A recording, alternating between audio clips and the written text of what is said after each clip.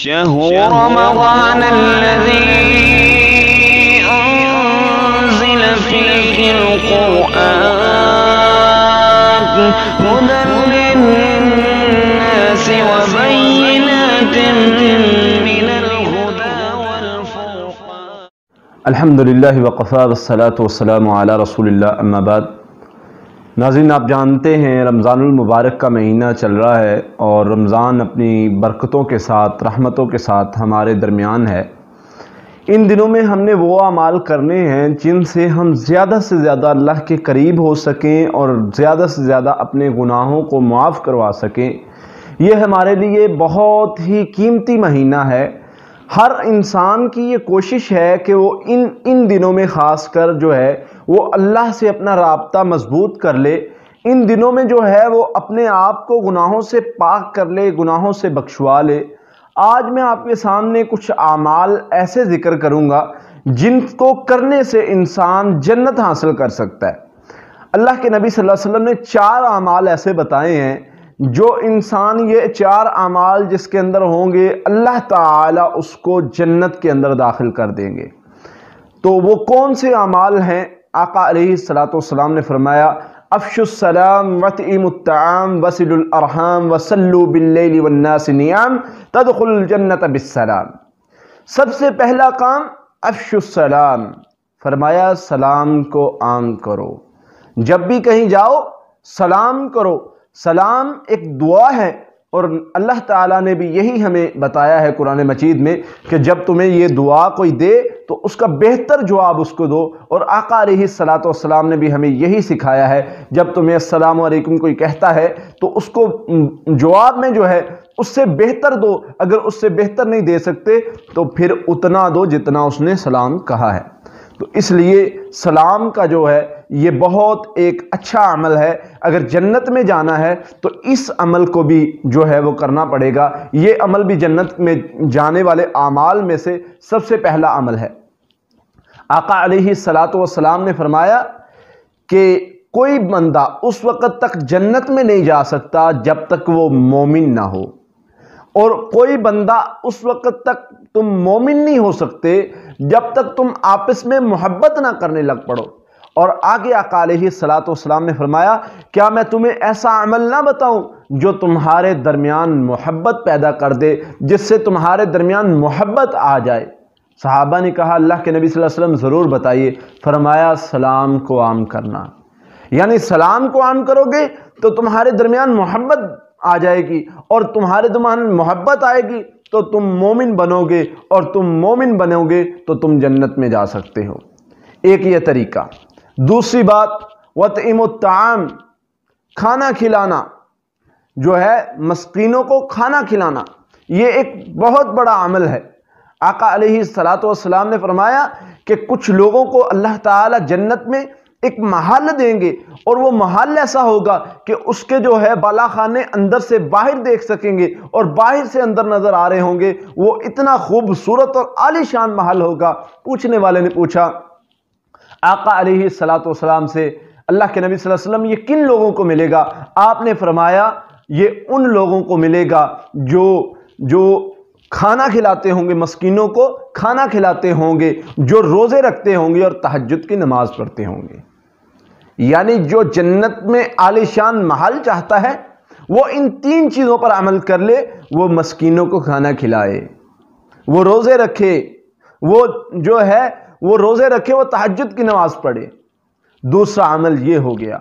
اس کے بعد آقا علیہ السلام نے فرمایا جو تیسرا عمل ہے افشوا السلام واطعموا الطعام وصلوا الارحام، صلح رحمی کرنا، رشتہ داریاں جوڑنا. یہ ایک بہت اہم مسئلہ ہے. ہم نے رشتہ داریاں، کوئی آپ سے رشتہ داری توڑ رہا ہے، آپ نے جوڑنی ہے. اگر آپ رشتہ داری جوڑنے والے ہیں، آقا علیہ السلام نے ایسے لوگوں کے لیے جنت کی خوشخبری دی ہے. یہ لوگ جنت میں جانے والوں میں سے ہیں جو کوئی آپ سے رشتہ داری توڑ رہا ہے اور آپ رشتہ داری جو ہے وہ جوڑ رہے ہیں. یہ 4 کام آقا علیہ السلام نے بتائے. جو بندہ، جس بندے میں یہ 4 عمل ہوں گے اس کو وہ 4 عمل جو ہیں وہ جنت میں لے جائیں گے. چوتھا عمل کون سا ہے؟ چوتھا عمل ہے تہجد کی نماز پڑھنا. پہلا عمل سلام کو عام کرنا۔ دوسرا عمل جو ہے مسکینوں کو کھانا کھلانا، یہ ایک بہت بڑا عمل ہے۔ جب جہنمیوں سے جنتی پوچھیں گے نا کہ تم جو ہے جہنم میں کیوں آئے ہو، کیا وجہ بنی، دو تین وجوہات بتائیں گے، جن میں سے ایک وجہ یہ ہوگی کہ ہم مسکینوں کو کھانا نہیں کھلاتے تھے، ہم نماز نہیں پڑھتے تھے، ہم مسکینوں کو کھانا نہیں کھلاتے تھے۔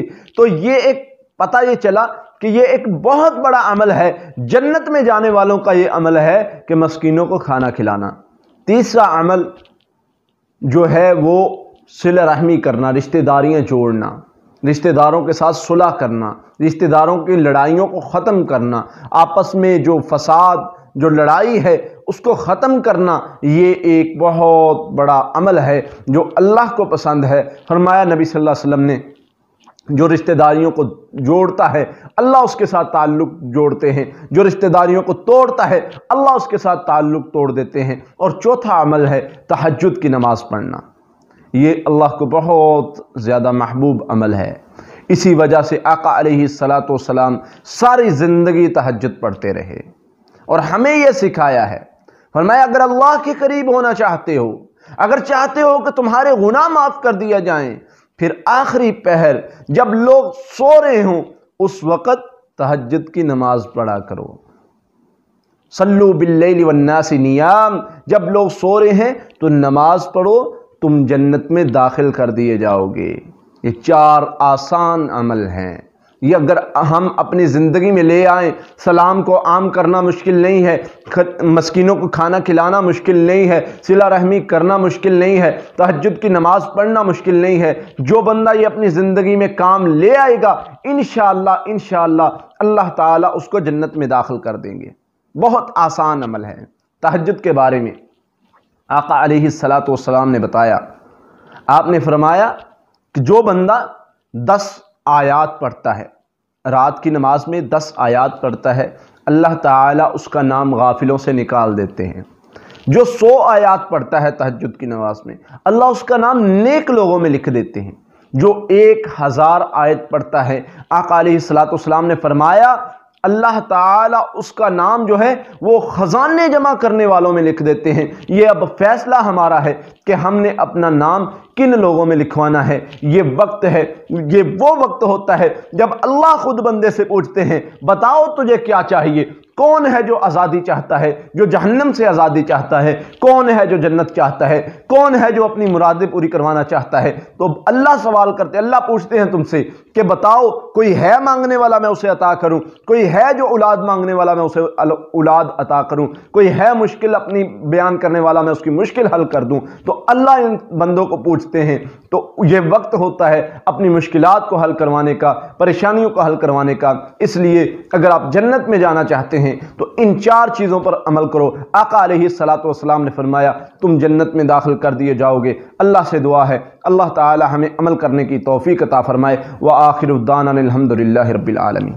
قاتلوهم يعذبهم الله بأيديكم ويخزهم